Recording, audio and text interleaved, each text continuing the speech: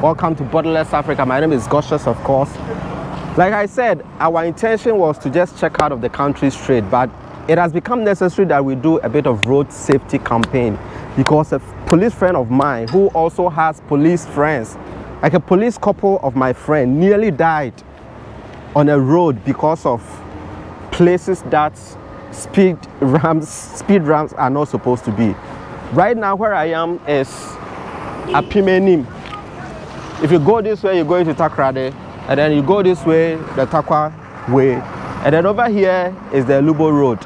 I am heading straight to Atuabo, Ghana Gas. I have seen something there that is so interesting, a speed ramp that I want to show you, and I think that should be the standard of speed ramps in this country. So I want to take you to Atuabo. Let's go to Atuabo now.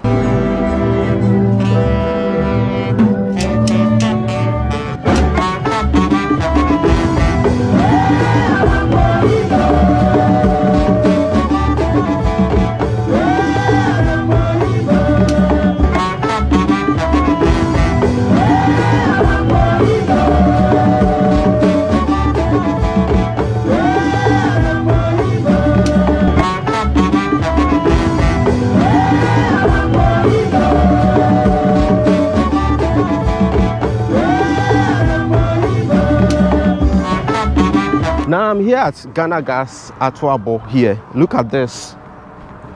So far, this is the only road that has the standard speed ramp in this country. Look. For me, I think a speed ramp is supposed to look like this. Of course, we have the blue signs, the red one over there, to warn you that you are heading towards or approaching a speed ramp.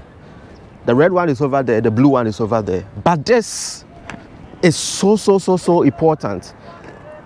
This is so important. This is a reflective material that they've used to paint this place. So what it means is that if you are coming out all the way from there, your headlight will fall on this, and then you get to realize that there is a speed ramp over there. I am trying to look for somebody to talk to here at Ghana Gas, but I do understand that there are departments, and this one was particularly done by the construction side of it, part of Ghana Gas. So they put these things together over here, and I cannot appreciate you people enough, the board of Ghana Gas, the safety department of Ghana Gas, for putting this speed ramp together.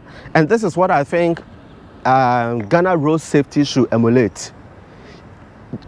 You have to, because the speed ramps,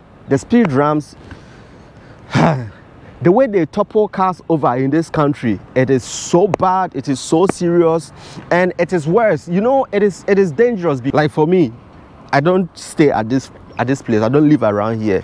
So what it means is that if I'm traveling around here in the night, okay, and I don't know that there is a speed ramp somewhere around here like this that I should be careful of, and I'm coming at a certain speed because it is a highway. What it means is that then I am going to, I am exposed to a potential accident or anything like that, right?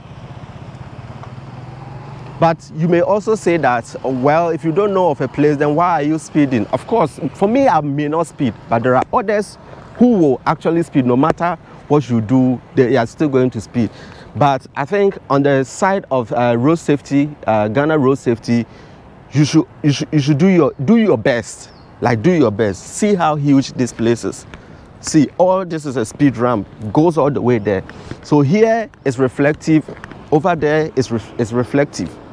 So when a car is coming, it means you can actually see that there's a speed ramp here and then respond to. Yeah, just like you said, it should be the standard of speed ramps we see, not just at processing plants like Ghana Gas, but it should be something we see around. I think it's quite, you know, when we're coming, I didn't even realize that it has it until you mentioned it, and I spotted it, you know, and I think it is very, very standard.